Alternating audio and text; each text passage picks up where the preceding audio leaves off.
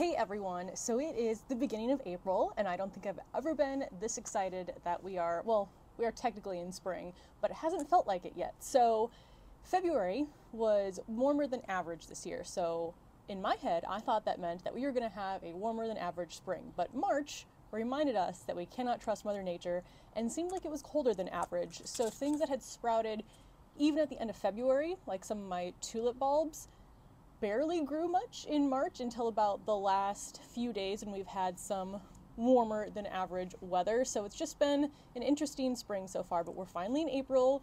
I can tell that my days are starting to get a little bit more full of garden tasks, so that is really exciting. But today I figure I will take you around and show you what the garden looks like early April. I'll post March's video down below. There's not a ton that's green yet in the garden, but I am starting to see more signs of life, so that is really exciting. So we'll start here out on the front deck, then we'll go around to the back deck. So let's go take a look. We'll start here in the center raised bed, but first, if you notice, I do have the little shelving unit that I got for Christmas. That's going to replace the old rack that I used for the herb rack. I did move that outside, so things are starting to come together. In the center raised bed are tulip bulbs that I planted last, I think, end of October, early November. These, as you can see, have been coming up. So this is now my second year of overwintering bulbs in here. I didn't cover it or anything, so these seem to survive the winter fine. No issues with the bulbs getting too moist and rotting. I'm really excited about this one. I think this blend had a bunch of pinks and purples, so I can't wait to see what these look like. So this bed has bulbs. Coming over here, I have a rose bush in this container. I have 2 blueberries, 2 here, 2 raspberries. And in this raised bed in the back, I have more tulip bulbs, and you can see there's not quite as many that are sprouting compared to the center raised bed. This one is a little bit smaller.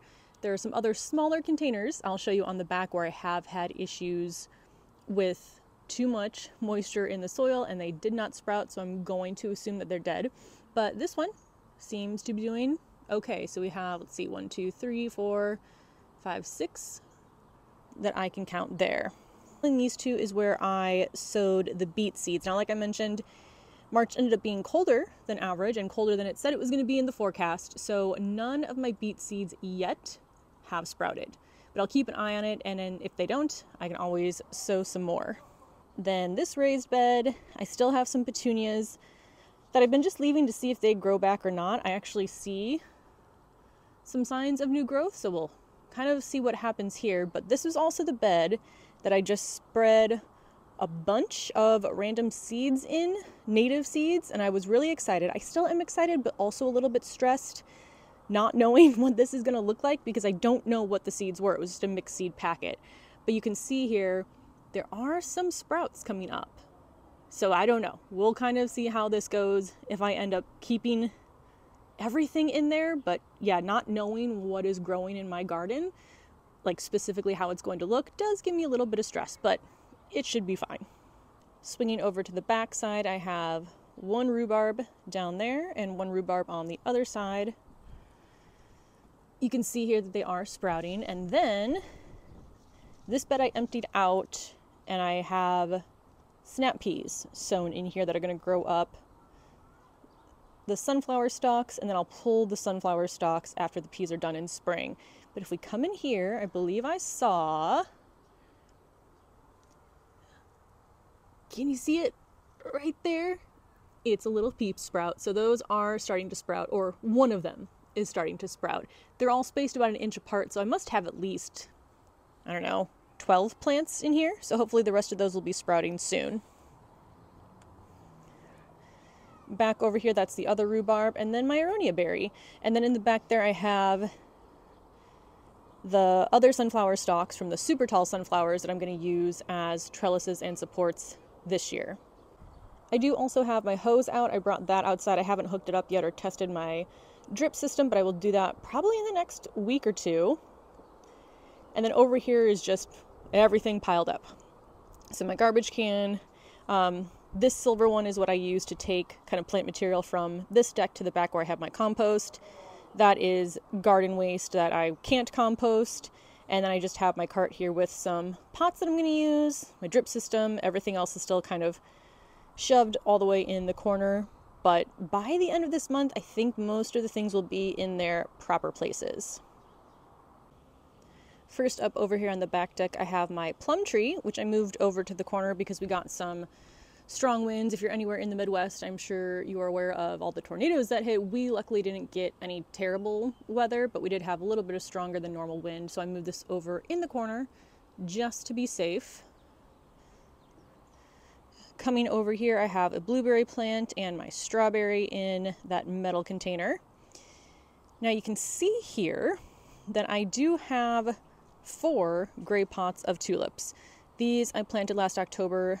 The pots themselves I stored in my greenhouse that I'll show you in just a second, and they came back fine. I put them in the greenhouse to protect them from too much moisture, which is what killed the bulbs last year, and obviously it worked this year. Now, this raised bed and this raised bed I just got last fall. I haven't grown anything in them, but I did plant bulbs in them and nothing has sprouted. So I'm going to assume, since things have sprouted literally everywhere else in the garden, that I probably have lost these bulbs. Now, the ones in this bed smelled rotten when I got them from Amazon. The only time I've ever ordered bulbs from Amazon, probably won't do it again, but I'm not completely shocked. Those didn't sprout. The ones in this bed, I actually got from the garden center in my hometown in Indiana, and they were going to be so pretty. I think they were like really pretty blue or purple tulips. I also had some daffodils, which is another reason that I'm pretty sure they're dead, because the daffodils would have at least sprouted by now. I'm too sad to actually dig down yet and see. Still living in, slight state of denial that they're okay. But I think they're definitely more narrow. They're a little bit deeper than the beds up front, but they're more narrow. So I don't know. It seems like these beds aren't large enough for the water to not rot the bulbs. Like the container's too small, similar to what happened to the pots in front of it last year. So I think I will plant bulbs next year, but I'm going to cover the beds here with tarp. That way the rain and snow won't rot them. Over here I have a small little evergreen tree that I'm not sure exactly what I'm going to do with. I got it around Christmas time to put some ornaments on out front. I have a taller tree here that I'm definitely going to keep on this back deck, not in this spot right here, but on the deck somewhere. And then I have my composter. Then over here in this corner is the greenhouse. I don't actually know if I'm going to open it right now, but this is where my tulip bulbs were. I think the only thing that's in there right now are the hydrangeas. And then I did put the 2 small cherry trees in there, again, just to protect them from the wind. So I'm going to leave that closed, I think, for now, but I'll probably move everything that's in there out permanently in like the next week or 2. Now, I think, although you can't really trust Mother Nature, that we are headed into like the 50s, potentially 60-degree temps during the day. So I think that'll be a good time to get everything in the greenhouse out. And then I'm going to use the greenhouse to harden off all of my warm weather annuals that are currently growing inside. So I think that'll be a really good use for this greenhouse. Then I'll be taking it down, storing it somewhere inside until next fall. But that is everything in my garden for early April. It's feeling like we're in garden season now. Like, I know I started some seeds inside, did a little bit of like pruning in March, but now it's like every day almost I have something to do in the garden. So that's been really fun. So thank you so much for watching, and I will see you in the next video. Bye.